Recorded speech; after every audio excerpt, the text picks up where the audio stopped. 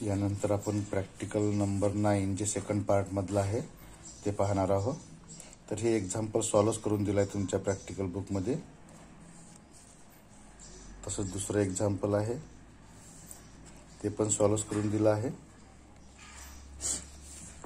तिसरं एक्झाम्पल दिला आहे पण यामध्ये रिकाम्या जागा दिल्या आहेत, त्या पण व्यवस्थितपणे लिहिलेल्या आहे याच्यामध्ये, त्या तुम्ही पण लिहून घ्यायच्या आहेत डेरिव्हेटिव्ह वगैरे काढून।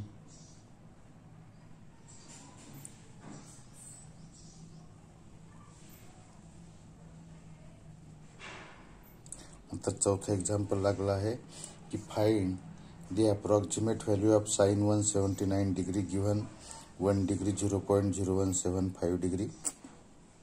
यामध्ये सुद्धा रिकाम्या जागाच भरायच्या होत्या, त्या आपण लिहिल्या आहेत।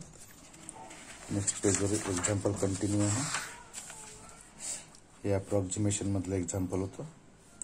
नंतर पाचवं एक्झाम्पल आहे, याला पूर्णपणे सॉल्व्ह करून दिलाय। A triangle has two sides, A is equal to 1 centimeter, B is equal to 2 centimeter. How fast is the third side C increasing when the angle alpha between the given side is 60 degree and is increasing at the rate of 3 degree per second. आणि आपल्याला cosine rule दिलायचे ह्याच्यामध्ये, तर हे आपण पाहिलं की इथे त्याला कशा प्रकारे आपण सॉल्व्ह केला आहे। तर अगदी व्यवस्थितपणे इथपर्यंत आलो। आणि नंतर मग हे एक्झाम्पल जागे अभाव आपण याचे 2 पार्ट केले, तुम्ही पण करायचे आहेत। आणि मग या जागेमध्ये लिहिलं नाही तर इतक्या जागेमध्ये एक्झाम्पल सॉल्व्ह होणार नाही। 6वं एक्झाम्पल आहे,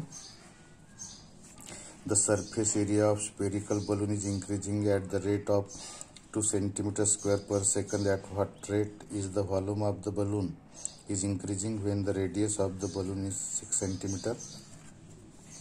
हे सगळे एक्झाम्पल आपण थेरी पार्ट मध्ये घेतले आहेत। ह्याला सोडवलं आपण।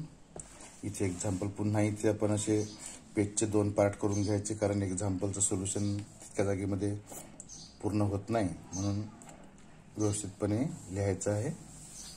Example number 7, the displacement S of a particle at time t is given bye displacement दिलाय twice t cube minus 5t square plus 4t minus 3. Then find the time when the acceleration is 14 centimeter per second square. दूसरा the velocity and the displacement at that time. तर यालाही सुद्धा आपण असे या सोल्युशनचे 2 भाग करून रिकाम्या जागेचे 2 भाग करून घ्यायचे आणि याला व्यवस्थितपणे लिहायचं। हे एक्झाम्पल आपण थेरी पार्टमध्ये अगदी व्यवस्थितपणे शिकलो आहोत। त्याचप्रमाणे याला सोडवायचं आहे। डिस्प्लेसमेंट दिलाय, डिफरन्शिएट करा, व्हेलॉसिटी मिळेल, त्याला पुन्हा डिफरन्शिएट करा, ॲक्सलरेट मिळेल आणि दिलेल्या कंडिशन यूज करा, तर आपल्याला याचे आन्सर मिळणार। तर हे याप्रमाणे 9वं प्रॅक्टिकल आपलं पूर्ण झालं।